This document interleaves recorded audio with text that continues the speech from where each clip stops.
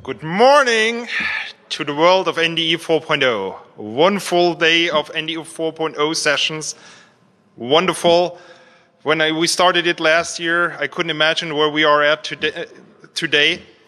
Yesterday with our NDE 4.0 committee, with all the participants. Thanks to everybody for sharing. And now let's get into it. So, let's see.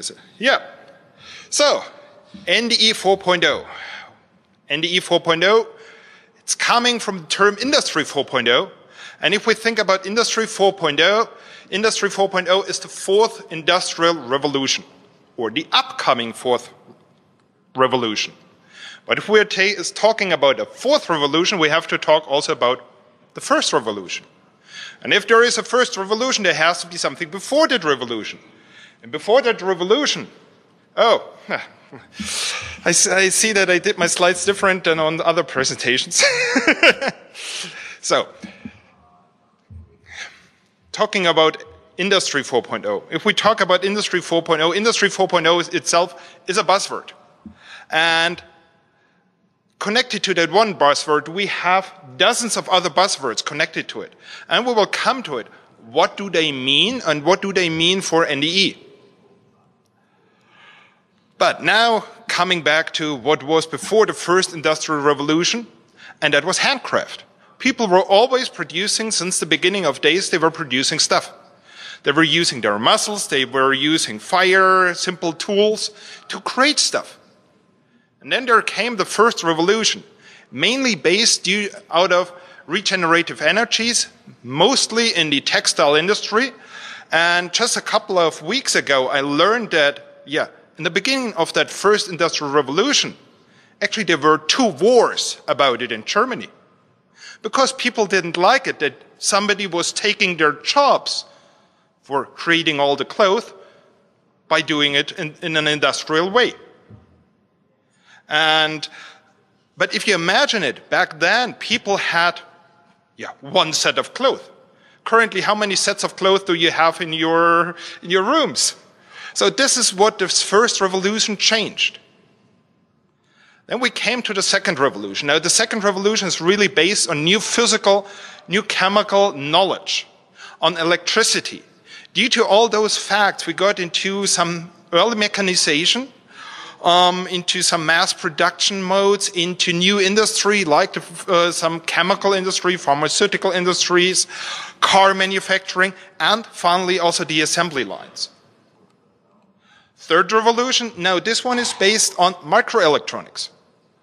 All the electrons were getting smaller and smaller. We had all those small ICs around, and that was the start of computers, which enabled us to automate it, to automate the mechanization we had on the second revolution. Now also drones, robots and stuff like that, that all belongs into the third revolution. Now for sure, this is also important for the fourth revolution, but the basis for that is the third. Now coming back to all of those buzzwords for NDE 4 or Industry 4.0. And if we look into it, there is one which is called 5G. Now we all know 3G, 4G, and now 5G. We could imagine, that's just a quicker way of connecting our cell phones. No, it's actually more. Because this is just one part out of 3, which is really for 5G. 5G has one operation mode, which is for industrial production, where we are talking about, a high number of devices in a very small area, like 1 million devices in a factory hall. That's what 5G supports. And also cheap devices. So this is why 5G is that much connected to Industry 4.0. Then we're talking about smart factory, industrial Internet of Things. That is, the major idea about Industry 4.0. We are connecting all kinds of data so that we can improve design, improve production, and improve the product. Then we have stuff like feedback loops, probabilistic liveness, reliability engineering, predictive maintenance, or trending. Now, all of this is how we can use all of this data to actually improve the production.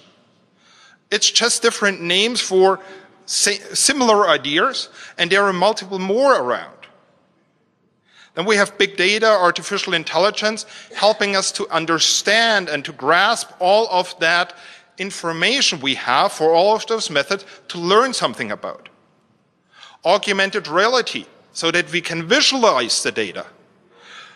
Augmented reality now is also tightly connected to remote assistance.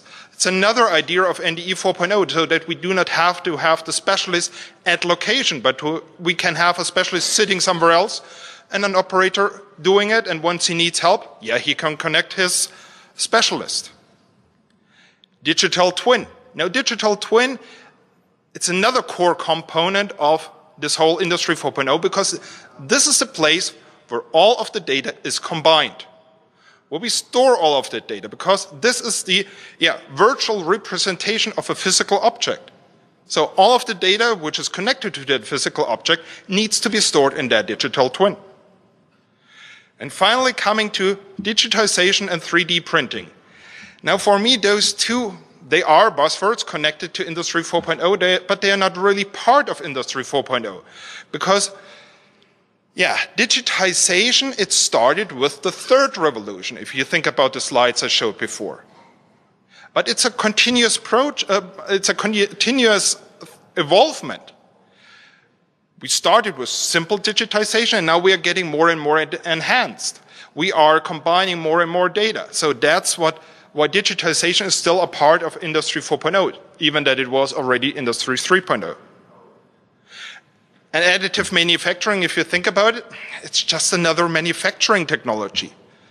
It's not like something groundbreaking and like all the other, but for me, it's part of the third revolution. But one real difference is additive manufacturing allows lot size 1.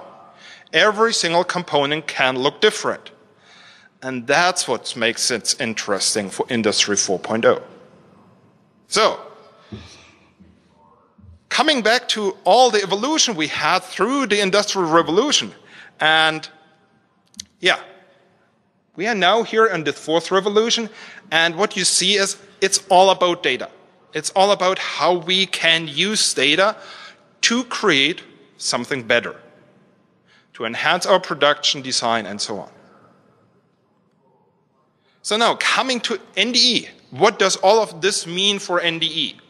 And before we look into NDE 4.0, let's also start with history. With NDE, people were always using their human senses to see what is going on in a component. They always looked at things, they took a small hammer to hear what's going on, they smelled at components to know, is what I produce, will it be lasting?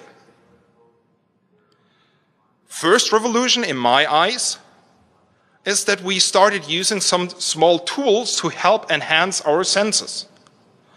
And you could imagine simple optics, stuff like chalk or colors or etching methods.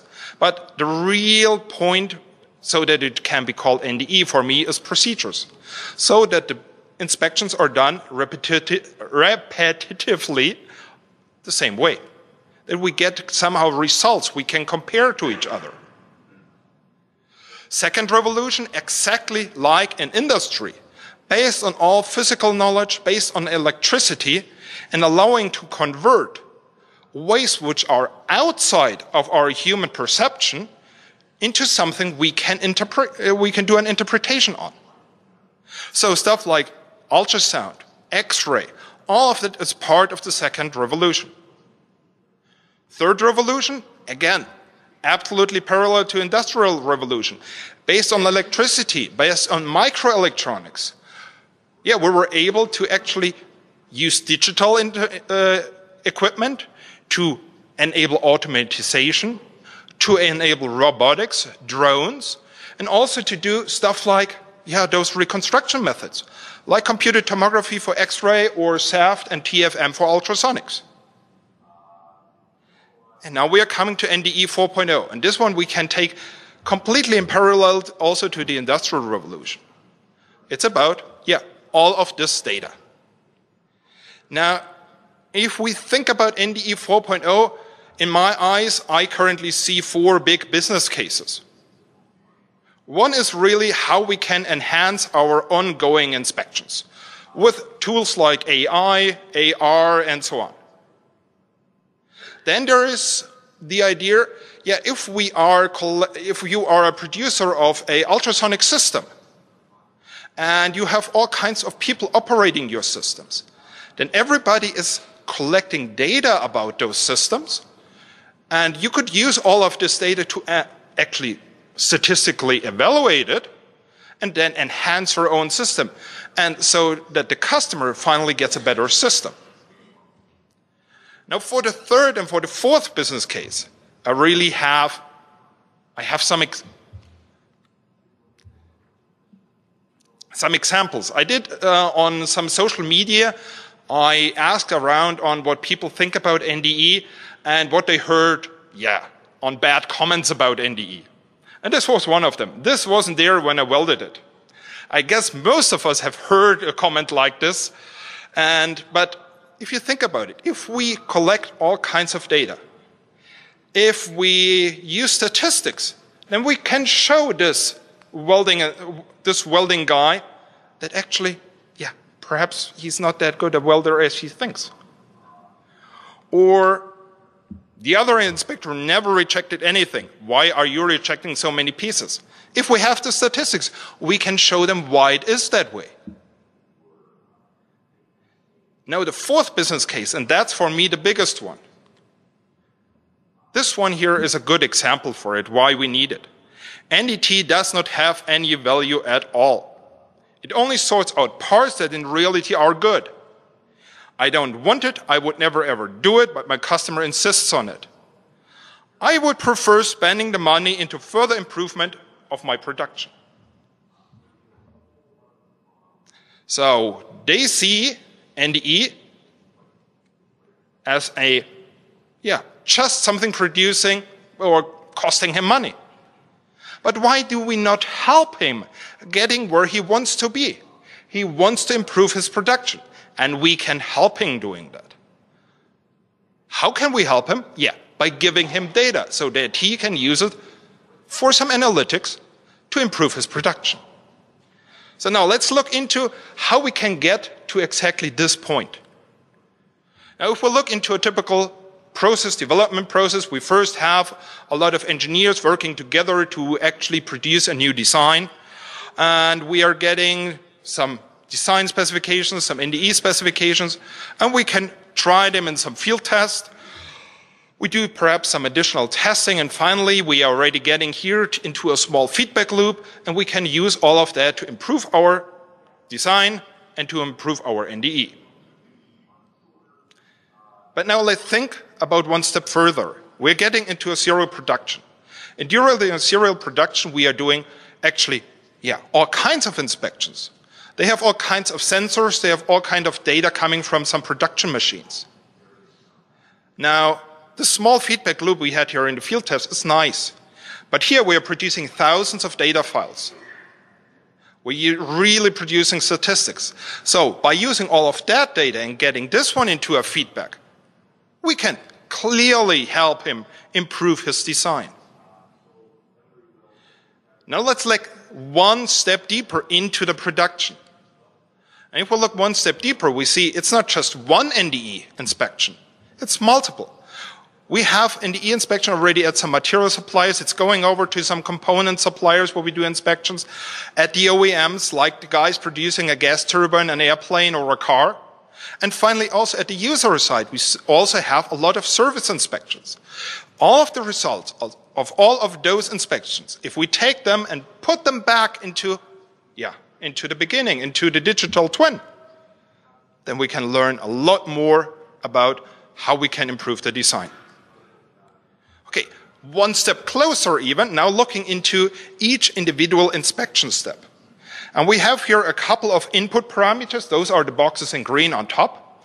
And it would be nice for us, especially as the inspectors, also to digitize them, to make a more reliable inspection, to get a better traceability of the inspections, to have to improve our inspections. But what's really valuable for industry are more the output parameters. And number one, we have here those inspection system status informations. Yeah, this is really for the manufacturer of some equipment, so that he can improve his NDE equipment. But the other factors here, like the raw data, process data, metadata, and especially once we are coming here to the reports, this is where it's getting interesting for industry. And why are the reports the most value for them? Yeah, because we already did an interpretation on the data. Now, we are getting all of that data, and now where do we store it? We store it in digital twins. And one implementation of the digital twin is the so-called Industry 4.0 Asset Administration Shell from the platform Industry 4.0. And this asset administration shell, you can have it for inspection systems, like I show it here. But you can also think about an inspection shell, asset administration shell, for actually a whole production line. And underneath, you have then one for the inspection system, you have one for machining, you have one for whatever. You can have the asset administration shell for the component we are inspecting, so that we can store all our inspection results. We can have it for detectors, probes, sensors, inspection equipment, whatever. We can have it for a software we are operating, and also for our inspector. Now, what means an asset administration shell for an inspector? Industry 4.0 doesn't mean a deserted factory. It means use automation where automation is good, and use the human where the human is good. Tesla in the beginning, they tried actually just to do automation, and finally they learned in some cases the human is better suited. So in NDE, we should still use our inspectors. They are a very valuable capability or valuable asset. Just what we need to do to actually integrate him is to give him the data in some electronic way, like this is the component you are inspecting, him having kind of barcode scanner saying, okay, this is the component I'm inspecting now. And finally storing all these final inspection results back into some digital system so that we can use it for actually statistically analyzing it. So now we have the place to store it. Now, but how do we communicate with it? And if you think about Industry 4.0, Industry 4.0 is huge. It's a few 100,000 to a few, I don't know how many people are working on that topic. And we as an NDE community are tiny. So the question is, we will not be able to actually tell them what they are doing, but we have to adopt on what they are telling us. And I looked into what the International Internet or Industrial Internet Consortium, IIC, is doing, and they have 4 core connectivity standards they are defining. One is called DDS. DDS is mainly for, very quick communications. That's not really NDE. This is more for sensors. This is more for a autonomic car, which is driving towards a tree and needs to react quickly. The other one is 1M2M. 1M2M is more coming out of the telecommunications business.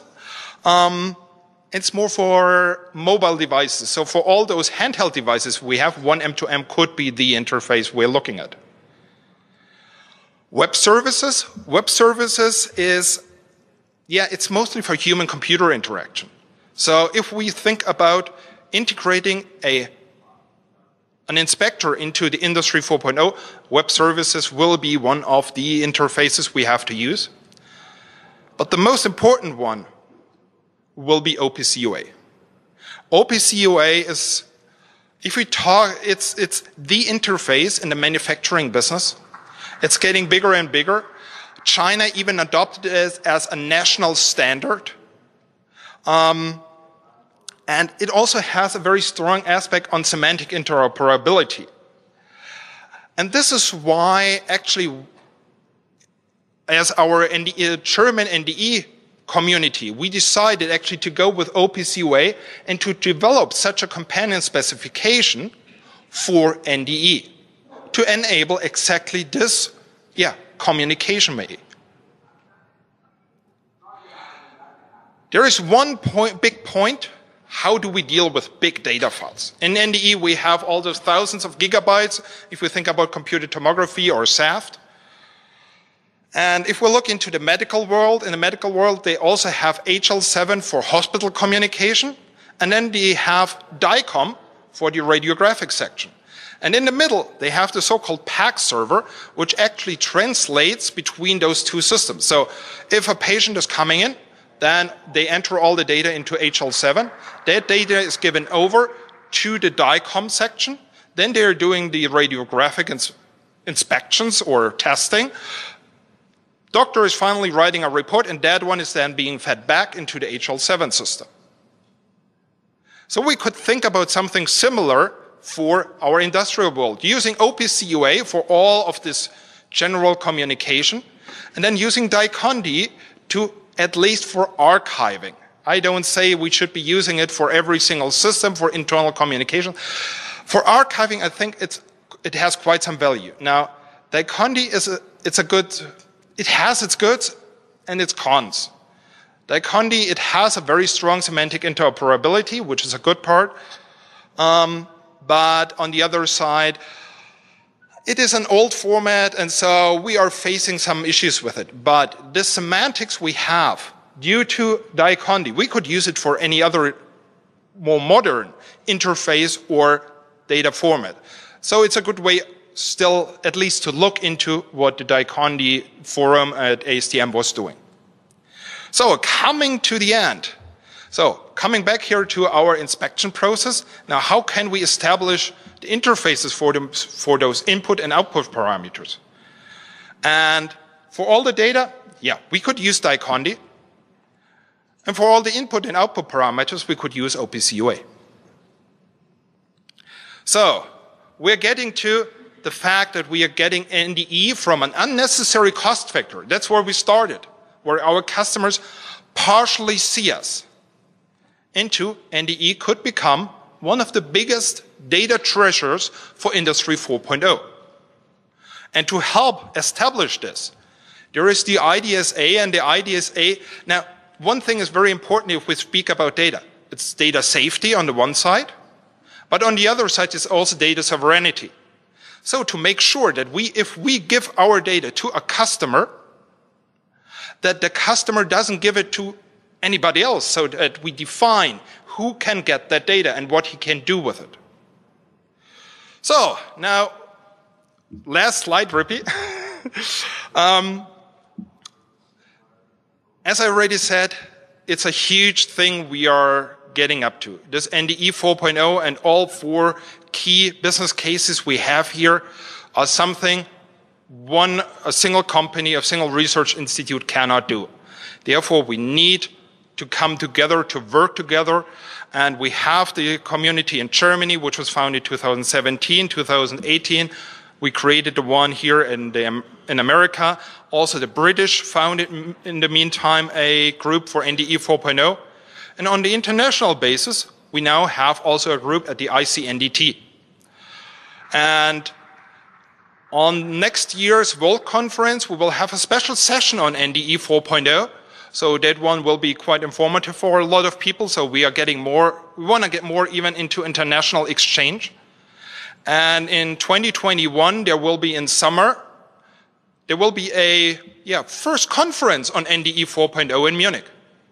So it's all about bringing people together and start working on this topic. So thank you for your attention, and for the questions, we have the panel discussion later. Thank you.